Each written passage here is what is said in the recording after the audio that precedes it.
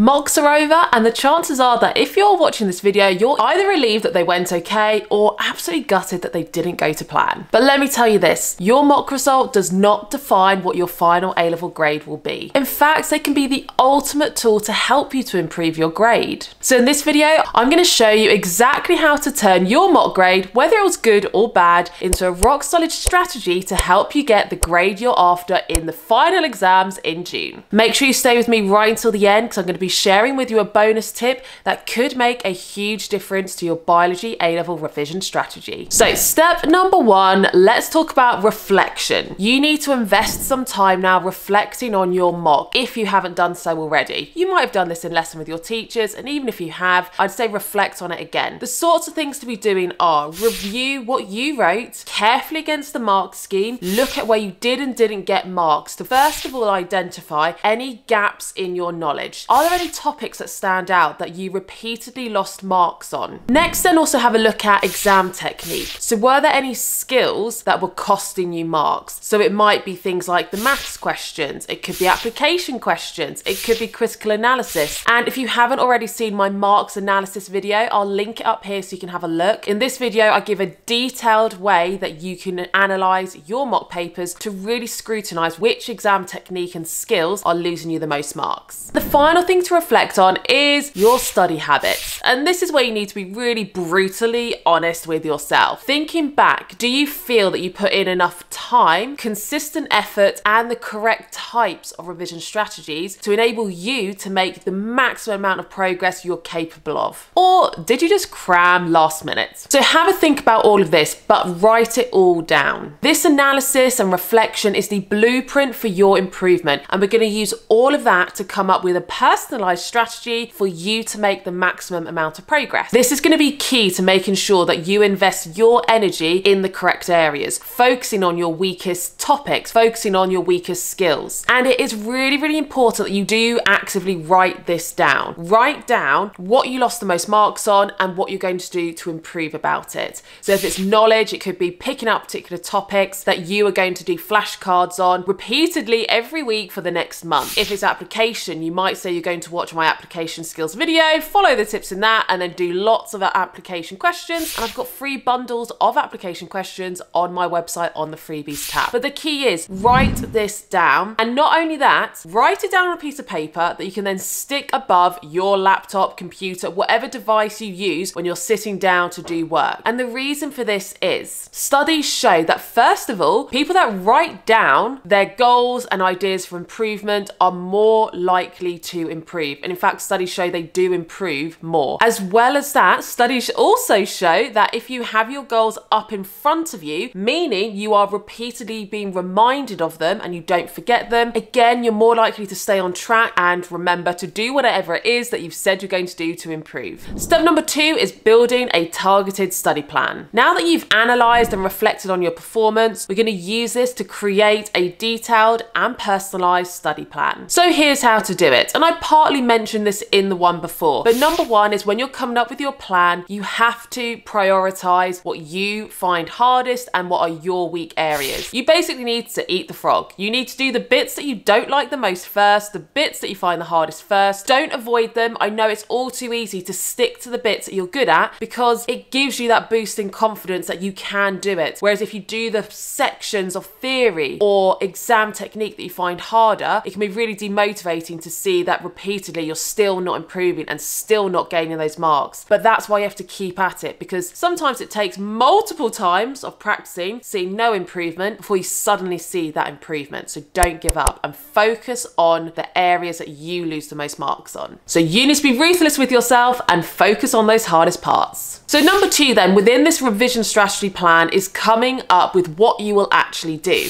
And you might have seen me talk about this several times now. I hope you have, because that means you now know exactly what to do. But there's 3 steps. You need to make sure you understand the theory or the skill. You need to make sure you remember the theory, and you need to practice. And within the remembering, that usually takes up at least 40% of the time. So to remember all of that theory, you have to be doing consistent active recall. So things that you could be doing are blurting, you could be using flashcards, you could be testing each other in a group, you could even use my active recall workbook, which if you haven't seen that, I'll do a little screen recording here, but just so you know, every single Thursday at 8 p.m. I go live on YouTube covering a different topic, doing exam style questions and testing knowledge using my active recall workbook. So that could just be one quick way that you can instantly add in 20 to 30 more minutes of revision a week, because that's how long it is, by coming along to those sessions. Number 3 within this plan is make sure you are consistent. So don't just leave revision to chance, or when you have a spare minute or hour, you think, oh, I'm just going to do a bit of revision now. You need to actively create a timetable of when you are going to do this revision to improve from your mocks, because you're in the situation now where you're not only revising and trying to improve what you learned last year in the first half of year 13, you're also learning the rest of the content. So you need to come up with a way to balance this. Now, if you are struggling to come up with a way to balance revising year 12 alongside learning year 13 and knowing what you should revise each week, I did actually create a generic long-term revision planner that goes from January to June. I think there's also a tab where it's Easter till June as well, and it's only 99p. It's on my website. I've got it for AQA and OCRA, so that could be a good start point for you. However, if you are going to get that, I do highly recommend you tweak it to personalize it so you spend more time focusing on the topics that you find hardest. Now, the amount of time to spend, it varies every week, how much homework, what else you have going on, but the ideal would be aiming to do at least 90 minutes 4 to 5 times a week, which, yes, that is quite a lot, but we are now in the final 6 months, I think it is, maybe 5 months by the time you see this video, left until you do your exams. So it's this final push, really putting in that consistent hard work to make those improvements. And if you're struggling to think, where am I going to get this extra 90 minutes from? Start utilizing what was beforehand maybe dead time, whether that's your journey to and from school. Maybe it's you've got a quick 20 minutes before you go and have dinner. Find little pockets of time which are otherwise just wasted mindlessly scrolling on TikTok or just sat on a bus, whatever it might be, and use them for effective study to make these improvements. The last part of this plan is making sure you are testing yourself regularly. What I suggest is you actually within your timetable schedule your own personal mini mock assessments, and that could be one little mock every 2 weeks. And if you're wondering how on earth do I make a mini mock, I've got these on my website for free. I've got end of topic unit tests, I have got mock papers, all of them for free on the freebies page. Download those, pick and choose which are going to fit with what you're doing for your current revision, and sit these tests in exam conditions, mark them, review the marks you've got, and aim to start to see small increases every time you're doing these mini tests every 2 weeks or every 4 weeks if you feel you're too pushed for time. But the key here is frequent tests, so you've got that accountability on yourself to see, are you improving, and also so you can measure that you are making improvements, and to continually reflect whether you have made improvements on particular skills or topics and whether you need to readjust your revision plan. Okay, so part 3 then in terms of how you can improve from your mocks is dealing with disappointment. Let's address the elephant in the room here. What should you do if your mocks were an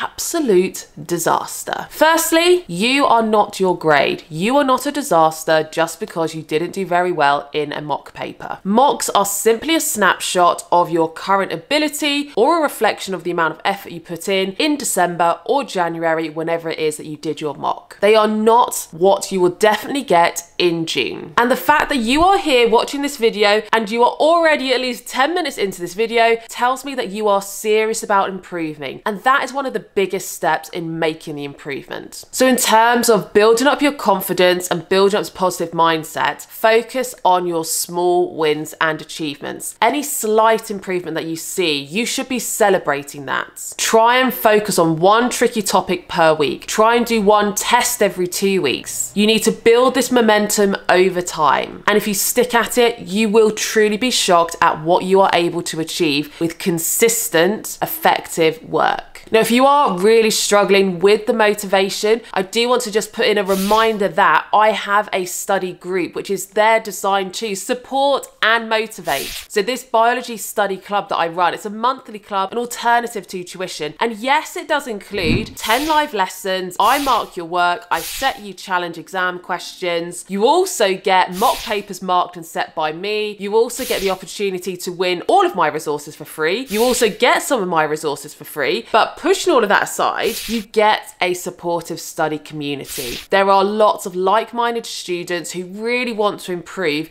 and are so genuinely kind and supportive that has been the #1 thing I've had feedback from for the students in the club. They said all of what I just described is amazing at helping them to improve, but what they hadn't realised was just how much impact having a supportive group of students has had on their confidence in lessons at school and also at home, and also to motivate them when they're feeling like they can't do it or they're not very good. They just put it in the study chat and there's always someone, whether it's me or another student, to help boost their confidence, suggest a way to improve, and just to help them. So if you do feel like you need that extra push, I'll put the link in the description below, and I'd love to see you in the club so I can cheer you along as well. And now we get to the end point, my bonus tip to help you with your biology A-level revision strategy. The final tip then is how you need to change your strategy in the final weeks leading up to the exams. So if you are creating a long-term plan, when it comes to May, you need to change your plan of action. When you get to that point in May, you should be at the stage where you understand pretty much everything and you can remember almost everything. So when you are doing your weekly, fortnightly tests, or you might now be doing past papers, you need to make sure you are doing them in exam conditions. And by that I mean, you need to give yourself some times where you're doing the entire 2-hour paper in exam conditions, uninterrupted, with no distractions, as if it is the actual exam, so that you get used to having to test yourself without any backup of looking up a resource, the actual timed conditions, and having to write and think for 2 hours solid. As well as that, you really need to be putting in the time into examining the mark scheme carefully. And so many times students who are self-marking their papers do it incorrectly. And that's why I made this video here explaining how to use the mark scheme, which if you haven't watched, please do watch it, because I go through exactly what all the symbols, terminology and annotations mean, so that you can accurately mark your exam papers or past papers to get a true reflection of what you are doing really well and what you still need to improve on. And lastly, don't forget the essay. If you take AQA, the essay is worth almost 10% of your entire A-level grade. So it's so important that you feel confident and prepared for this. And that's why I've got an entire playlist on my YouTube channel about the essay. And if you watch all of those videos, that gives you everything you need to potentially get full marks on the essay. So start to invest time from now, but particularly in the last month, in improving and understanding your essay skills. And I'll have a lot more of that coming up for 2025. All of my essay YouTube videos again, as well as some bonuses to help you improve. So there you have it. That is my step-by-step plan of how you can bounce back from your mock grade and turn it into your roadmap to success for June. I hope you found it helpful, and if you did, don't forget to like and subscribe. And next week, make sure you're here, because I'm going to be telling you how you can improve by 2 grades in the final 5 months.